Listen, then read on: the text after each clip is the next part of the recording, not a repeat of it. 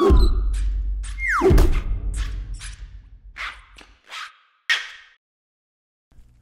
everyone, welcome to a Good E-Reader review video. My name is Michael. This is Peter. We have here something very special for you guys today. We're the first e-reader news outlet to give you guys a sense on everything to do with the new Onyx Boox Max Pro. It has not only a WACOM screen now, but a touch screen as well, so you can interact with it with your fingers. And this has been one of the oft requested features that people have made since Onyx has been making large screen devices. Yes, it is still a sunken screen. They haven't gotten to the point where it's a full flush screen and bezel on such a large device. This is the exact same shell carried over from the first generation. Nothing is different in that regard.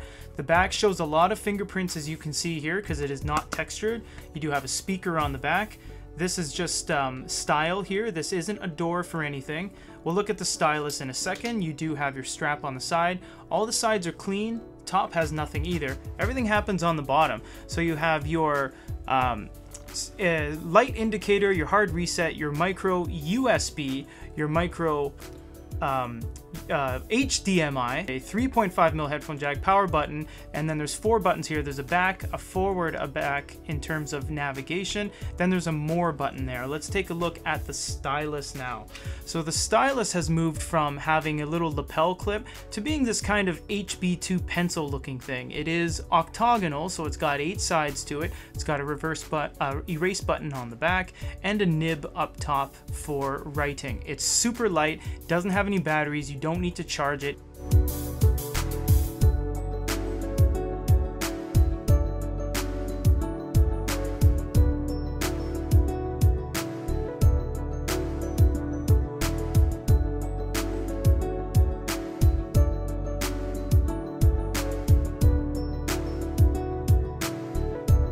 Overall, the UI of this, like the now reading, recent add, and library storage app settings and such, that's pretty consistent from the Max CARTA, but there are some newer options and such at the top. So at the top, we'll just go left to right. You have home, back, battery, and Wi-Fi. If you click the bar, much like Android, you drop down various other things, Bluetooth and whatnot. The clock, if you click that, it actually refreshes the page, which is kind of cool because if you have some staining on the screen, you can get rid of that.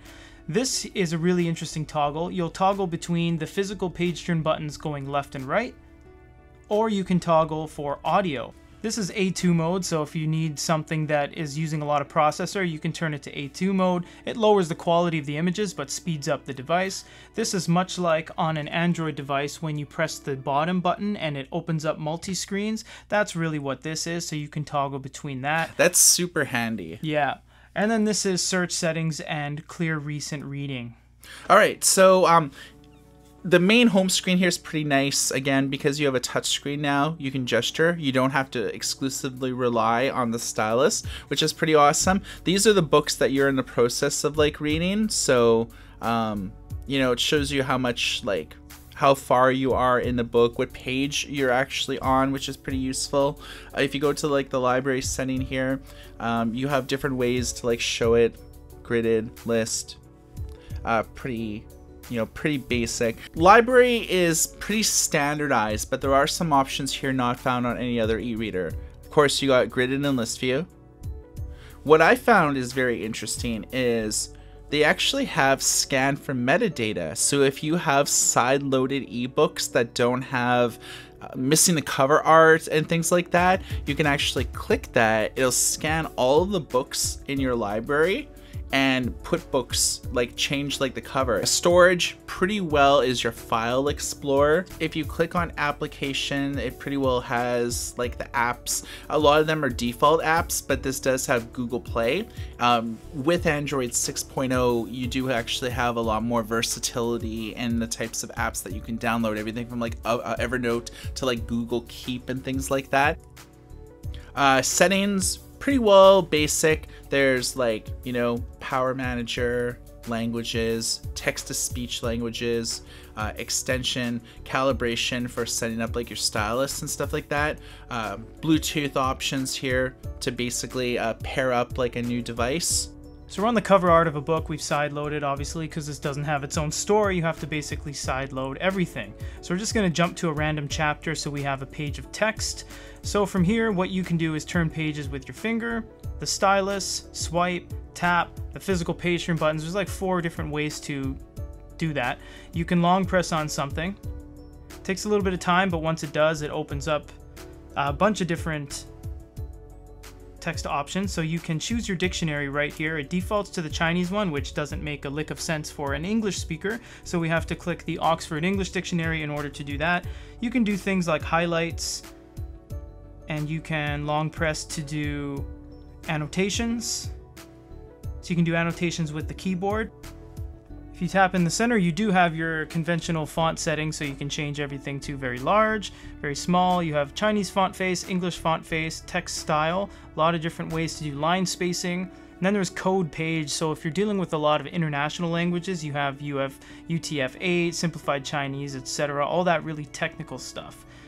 Also, if you tap in the center, you have some contrast controls as to how heavy you want the text to be, and you can actually bold it as well. Everything changes live. It's all very quick. This thing's actually running really fast for a large screen e-reader. So you do have some additional settings here, like status bar, screen settings.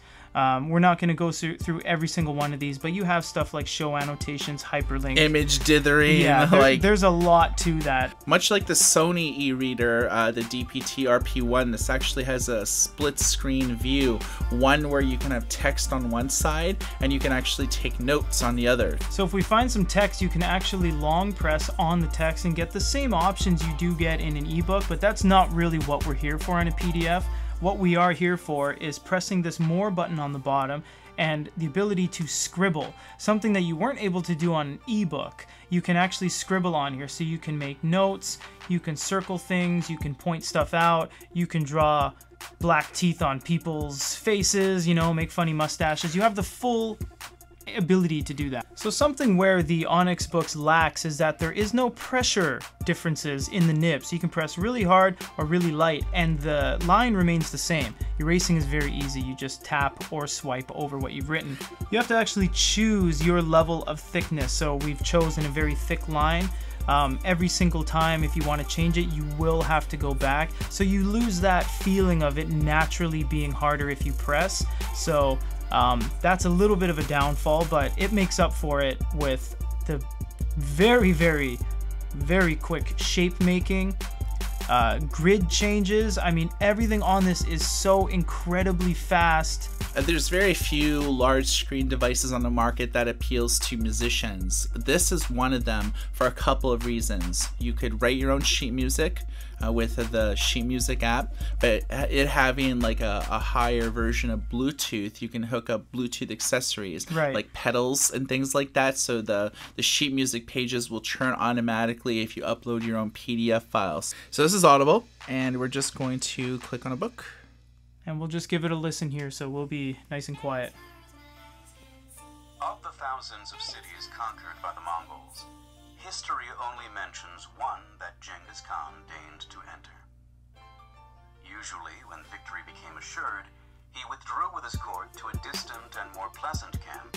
You know, we have the e-reader line on its back, the single speaker is pressing down, but still you can hear what they said. It's not like muffled or anything like that. Another great feature of this is that you can use it as a second monitor for your laptop or any other HDMI device without any power cables or anything like that. This is the second screen, something like that. That's pretty cool. You can even go to websites like Wikipedia, and if I can navigate over there, goodyreader.com, you can see right there.